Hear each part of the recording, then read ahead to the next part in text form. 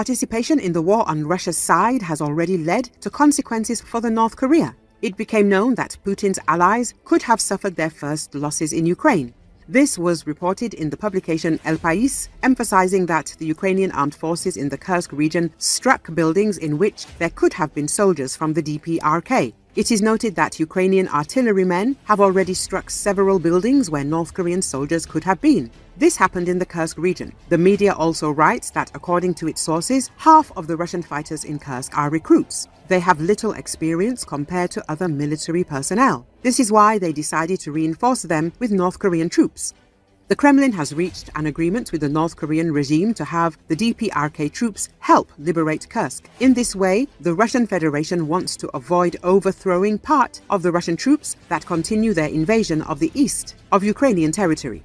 The possible entry of North Korean troops into battle for the first time on Russia's side strengthens Moscow's position in the war against Ukraine, El País reports.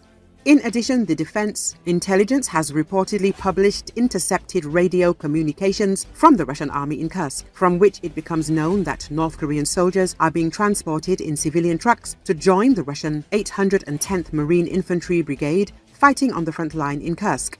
Meanwhile, according to various sources, 10,000 North Korean troops are already present in Ukraine. According to the General Staff of the Armed Forces of Ukraine, about 50,000 Russian soldiers have already accumulated in the Kursk region. North Korea experts have been expressing serious concerns for months about a major shift in dictator Kim Jong-un's stance. The Financial Times reports, in January, two prominent researchers, Robert Karlin and Siegfried Hecker, said Kim Jong-un had made a strategic decision to go to war. Karlin, who long headed the State Department's North Korea Task Force, and Hecker, a former director of Los Alamos National Laboratory, had visited North Korea several times. They concluded that Kim had decided to abandon diplomatic overtures to the United States and South Korea in favor of a confrontational policy.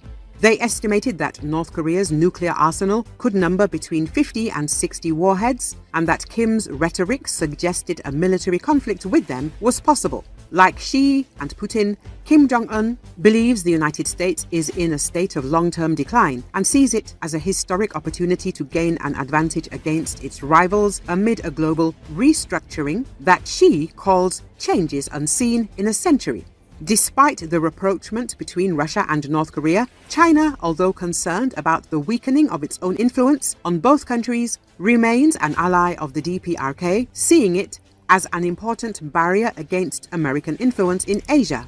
At the same time, there is a widespread tendency in the West to treat North Korea as a curiosity, underestimating its real capabilities. The Kim regime, although it rules one of the poorest countries in the world, is not technologically backward, having developed nuclear weapons and ballistic missiles, as well as significant cyber capabilities that even states like Iran and Syria lack. Meanwhile, North Korea has 1.3 million troops, making it the fourth largest in the world, although most of its soldiers are new recruits with limited training and equipment.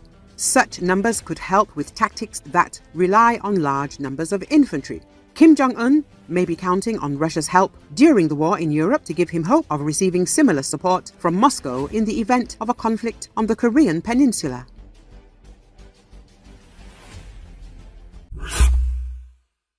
American journalists have reported that as part of the undisclosed details of his victory plan, Ukrainian President Volodymyr Zelensky allegedly requested Washington to supply long-range Tomahawk cruise missiles.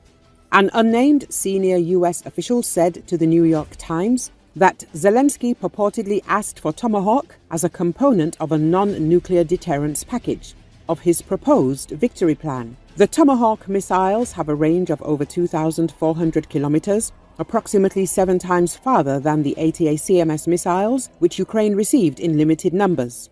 The Tomahawk is a family of American subsonic cruise missiles manufactured by Raytheon. Tomahawk is a long-range strategic and tactical missile that travels at very low altitudes while navigating the terrain. The missile is produced in various modifications, which include different warheads, including nuclear, launches from various platforms, and more.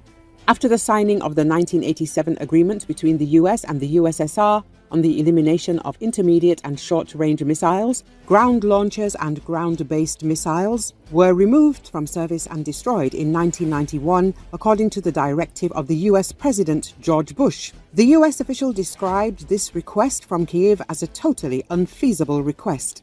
The list of long-range targets in Russia, previously submitted by Ukraine in an attempt to gain permission to strike Russian territory with American missiles, reportedly far exceeds the number of missiles that the US or any other ally could supply without jeopardizing their own needs in the event of escalations in the Middle East or Asia.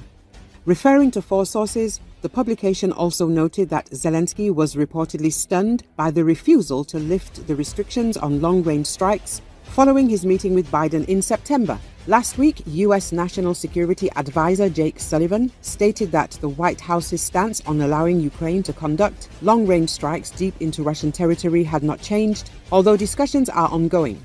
Russian leader Vladimir Putin warned that such permission from Ukraine's Western allies would be regarded as direct NATO involvement in the war and stated that Russia is exploring various response options. President Volodymyr Zelensky addressed the Verkhovna Rada on October the 16th. There, he presented Ukraine's plan for victory in the war with Russia. The document consists of 5 points and 3 secret appendices. In particular, the secret portion has not been disclosed publicly anywhere.